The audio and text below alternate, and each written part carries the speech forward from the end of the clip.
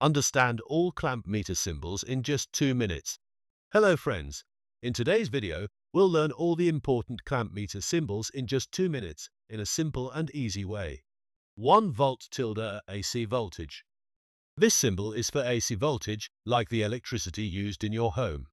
2. AC current. This stands for AC current. To measure it, you place the wire inside the clamp jaws. 3 volts DC voltage. This symbol is for DC voltage, like in batteries or solar panels. 4.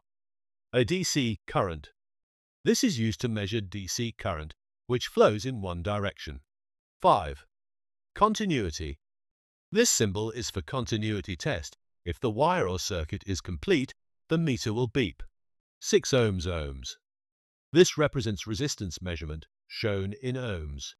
7. Hold button. This button freezes the current reading on the screen. 8.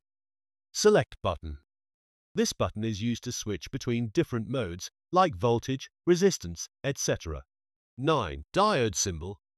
This is used to perform a diode test. 10. Off. This turns the clamp meter off. 11. NCV non-contact voltage.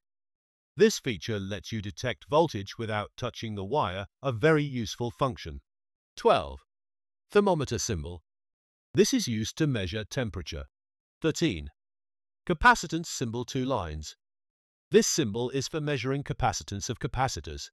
14 Hz frequency. This shows frequency measurement like 50 Hz or 60 Hz.